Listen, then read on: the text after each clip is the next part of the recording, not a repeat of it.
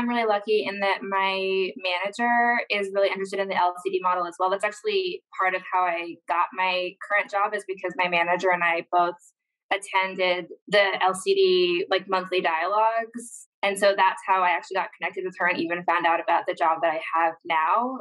We are both pretty on board with the model and pretty interested in implementing it at our company. And so we actually, before we went to the workshop, we were doing like a weekly meeting where we were going over the book kind of chapter by chapter and talking about how we could implement it at our company and just how it kind of fit with our overall strategy with L&D. So yeah, I owe a lot to the LCD model. The LCD model was a big part of how I got my current role because of those monthly dialogues. That's how I was connected with my now manager on LinkedIn, and that's how I found out about the role. And so I just really appreciate create the community aspect and creating that, because I quite literally would not be where I am right now without it. And so, yeah, I just really appreciate that aspect. Oh my gosh, I love the experience. I love the community.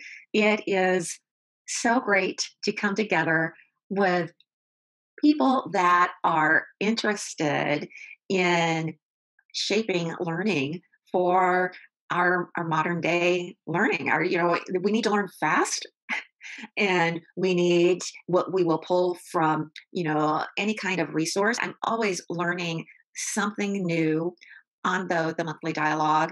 And Crystal does such a great job of facilitating those dialogues so that we all have the opportunity to learn together. It's good stuff. To me, to attend the community dialogue each month, the first Tuesday every month, is it's really, really important, because it's the moment that we can have to get in touch with different experience from different people, and from my side, people that are outside Europe. I think that I'm still now, I'm the only European within the community.